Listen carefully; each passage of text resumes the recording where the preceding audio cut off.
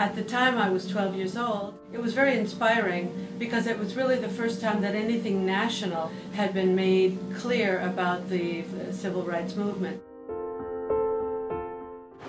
I remember being a little girl and my grandparents talking to me about Dr. King's speech and how it touched them, and at that point in history it actually touched the consciousness of America.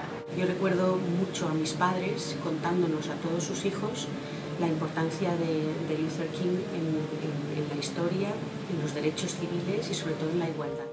The words in the I Have a Dream speech are so inspirational and so moving, and he became a sort of hero of mine. I think for me, growing up in the United States, coming from a family of immigrants, my parents always told me, when you grow up you could become president. And it never occurred to me that I might do that.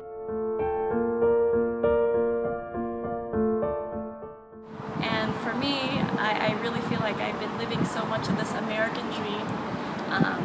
And I think that's only been possible, really, because Martin Luther King Jr. has made such a significant impact.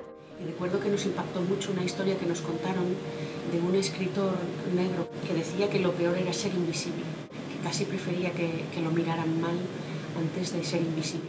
He's a milestone, you know, in the whole civil rights struggle in the United States. I think he just really made an impact on me, his life and his dream, and it still does. Es un personaje que a todos los que hemos nacido en el siglo XX nos ha marcado y nos seguirá marcando. We realize how much he sacrificed for bringing equality to the United States among races, and as a result of that, we have moved so far ahead. And today, as we remember his words, I hope that all Americans will take them to heart and think about how we can be better citizens of the world. Que todos los hombres y mujeres somos iguales es algo que se va grabando en tu vida, y para mí Martin Luther King fue uno de los hitos en este camino de reconocimiento de la igualdad. So I celebrate the 50th anniversary and I celebrate the legacy of Martin Luther King.